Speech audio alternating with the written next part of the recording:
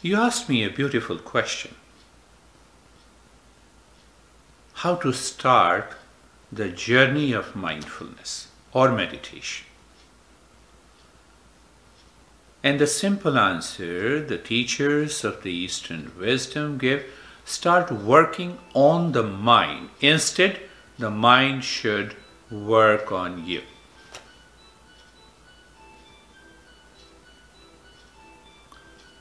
What it means?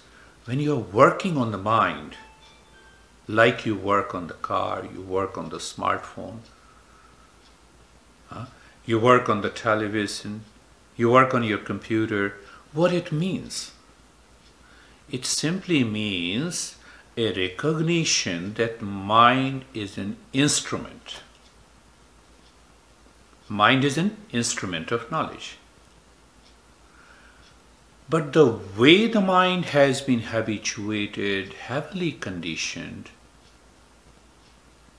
it cannot find out the state of meditation. So when I say I have to work on the mind, means I have to discipline and educate the mind so that this mind becomes a fit instrument to practice meditation. Every master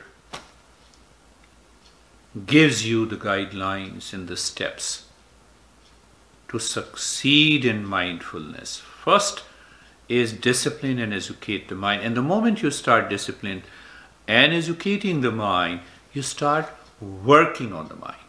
When you start working on the mind, then only you can transcend the mind and enter into the state of the mindfulness. The way you drive your car, you drive into the garage, come out of it, finished. You have transcended the car. Same way the mindfulness works. Thank you.